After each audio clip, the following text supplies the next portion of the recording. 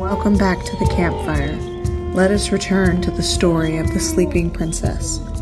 Perhaps the oldest version of the story involves a longed-for, supernaturally beautiful girl, demigoddess or goddess, associated with nature, facing death in the form of a literal underworld, as in the case of Psyche and Persephone, or spiritual journey to the underworld through some death-like state. The dwarf archetypes act as familiars or initiators into the chthonic world. The fact that a woman is often the cause of the journey to the underworld could potentially be representative of an initiation ritual into womanhood. It is not uncommon for such rituals to involve symbolic or literal danger. Examples include Patangi, the Balinese teeth-filing ritual, the sunrise ceremony of the Apache, which involves 4 days of grueling dancing, where the teenage girls embody changing woman, more on her later, and the special tattoos that mark entry into womanhood in Maori and Fulani culture. Fulani women's tattoos, for instance, are seen as a mark of bravery, and the ritual is considered a form of rebirth into adulthood. This could also perhaps be some kind of shamanistic trance. She is freed from death by the sun, like Apollo, and brings forth children, symbolizing the sun, causing the plants to grow after the winter. The season, incidentally, that snow is a part of. The children are nature beings themselves, potentially symbolizing day and night, or life and death, just like their parents. Her conflict with a mother figure and absence of a father figure could be symbolic of growing up.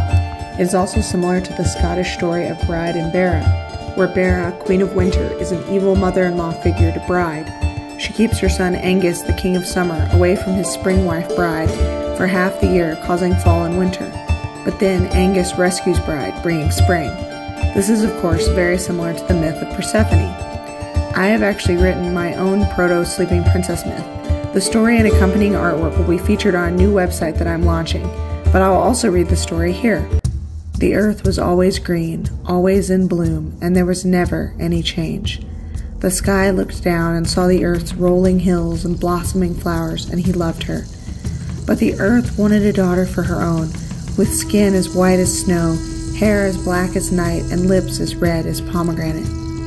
The sky touched the face of the earth, and from their union came Snow, the most beautiful girl in the world, with skin as white as snow, hair as black as night, and lips as red as pomegranate. Everywhere she stepped, she spread frost. All the animals of the cold loved her, but the earth did not. As long as ice covered the ground, the earth was not the most beautiful. Snow grew to fear the earth and fled into the mountains, bringing the cold with her. She entered a place of eternal night within the mountain where light did not shine. Night was the weaver of dreams, and some of their number came to Snow. They gave her refuge, for as long as snow was on the ground, the world slept. The earth withered, and her rage grew deep like the roots of a tree. She found her daughter in the cave of dreams. As long as Snow dwelt there, the earth could not touch her. She disguised herself as a leafless bush with one pomegranate left on it. Snow loved pomegranates. She left the cavern, but when she bit into the pomegranate, poison sprouted inside her. When the dreams returned to their cave, they found Snow, flush with poison. They showed Snow how to enter the world between life and death, between waking and sleeping, between day and night. Even in her slumber, she was still the most beautiful. In her cave of darkness, surrounded by flowers, she was the jewel of the world. The sun rose over the horizon, and his brightness lit the cave with the vibrance of life, of newness.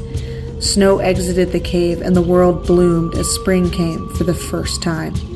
She had a baby on each hip, a son day and a daughter night.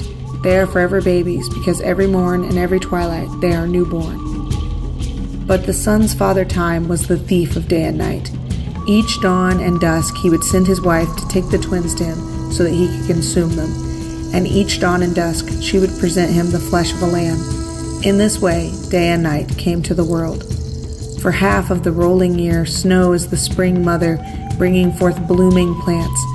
Then, as the nights grow longer, chasing away the sun, she ages backward into the womb of winter and becomes the winter maiden before awakening by the light of the sun and causing spring. Let me break down where I got each story element from. The Earth Mother and Sky Father come from the Greek Demeter and Zeus, who are Persephone's parents. Plus they just make sense as the parents of the embodiment of the seasons. The Sky Father and Earth Mother are also in a union in Proto-Indo-European mythology, which predates Greek religion and influenced it. Snow's name comes from Kyone, but is also inspired by the Irish Cailleach, who becomes a young woman at the end of winter and then ages through the year, becoming old when winter comes. I envision Snow as a goddess of the seasons. Her description, skin as white as snow, hair as black as night, and lips as red as pomegranate, is drawn from many of the Type 709 tales I discussed in Part 1. Another relevant thing about the pomegranate, aside from the Persephone reference, is that pomegranates originate in the Middle East, where civilization began, and where the oldest sleeping princess story was likely told. The distribution of stories that feature pomegranates is spread across the Mediterranean, and changes to other fruits/objects as you go further north. The mention of animals loving her is inspired by Grimm's telling, but it also fits Snow as a nature goddess. She goes to a mountain cave for a number of reasons. Mountains and caves appear in a number of these stories, and dwarves and the Fae are associated with caves. Caves are also liminal spaces, open to the world, but going into the earth like a grave. I took the term the Weaver of Dreams for the night directly from Norse myth. Earth disguising herself as a leafless bush is my version of the old crone disguise. Snow's cave burial with flowers shows her dichotomy as both winter and spring. Also, the world's oldest known burial site is in a cave. Another extremely old burial site is a cave decorated with flowers in Israel. Ancient cave art has been potentially linked to shamanism as well. The sun awakening Snow is drawn partly from Kyone and Apollo, but also draws heavily from Sun, Moon, and Talia. Talia is a symbol of fertility. Unlike the barren queen, she is able to bear and nurse children in her sleep. Similarly, Snow is thawed by the life-giving rays of the sun and produces not only the growing plants, but also two children, Day and Night, who are inspired by other pairs of twins I mentioned in this series. Twins appear in mythology worldwide and are a part of the world's oldest myths. The union of the sun god and the night goddess coded Snow is also similar to the sun and moon couples in mythology, such as the Mayan moon goddess Ishel and the sun god Kanicha Hao, the Tupi moon mother goddess Jaci and the sun creator god Garachi, and the Chinese moon goddess Chang'e and the solar archer Houyi. Ishel even has a resurrection from death, like Snow White.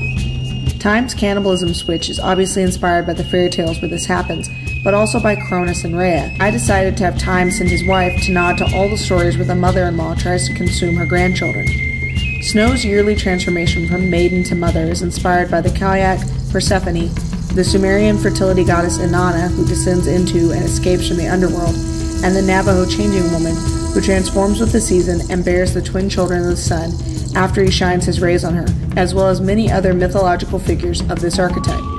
Inanna/Ishtar should have been mentioned in Part 1. Not only does she go into and leave the underworld, but her death is caused by an older female relative, in this case, the death goddess Erishkigal. She also has two sons, Shara and Lulau. At the end of the story, her husband, Dumuzi, has to spend half the year in the underworld in a sort of gender-reversed Persephone and Hades. I also want to explain the historical influences on the artwork. Sky is inspired by the Rigvedic god Deus and the Sumerian god Anu. Both are extremely ancient sky father gods from the Middle East.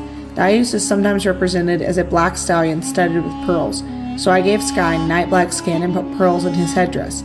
He has oryx horns and a crown, which is inspired by the symbol of Anu, and his curly hair and beard is an ancient hairstyle from the Fertile Crescent. I specifically took influence from the stela of Shamsi-Adad V, which is dated between 815 and 811 BC. Earth has green skin like Deus' consort Prithvi.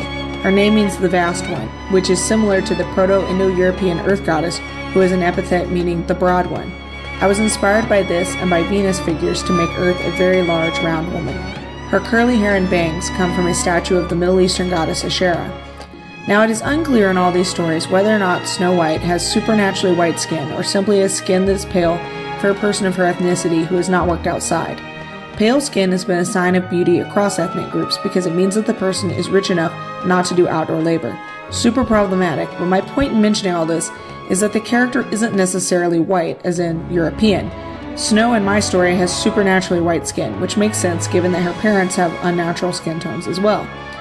She of course has night black hair and pomegranate red lips, but her hairstyle, jewelry, and dress are inspired by a Babylonian terracotta relief of Ishtar, the ancient Mesopotamian goddess of love, war, and fertility, an Akkadian cylinder seal impression possibly depicting Ninhursag, the ancient Sumerian mother goddess of the mountains, and a reconstructed colorized Lady of Oxer from 7th century BC Greece, which is perhaps a representation of Persephone. I was also inspired by descriptions of the Vedic dawn goddess Ushas, who is Deus's daughter. She is a beautiful maiden covered in jewels. She is surrounded by snowflakes that are also stars, representing her connections to winter and the night. I arranged it in a similar way to the votive stela of the Mesopotamian goddess of healing. One of the trickiest things to depict were the dream spirits. Their cave has handprints and cattle, which are super common in prehistoric cave art. The dream spirits themselves are black-skinned, like the dark elves or dwarves of Norse myth, and they are weaving dreams out of flax on a loom. I chose flax because of Sleeping Beauty. Interestingly, some of the oldest fabric weaving was made with flax in Egypt.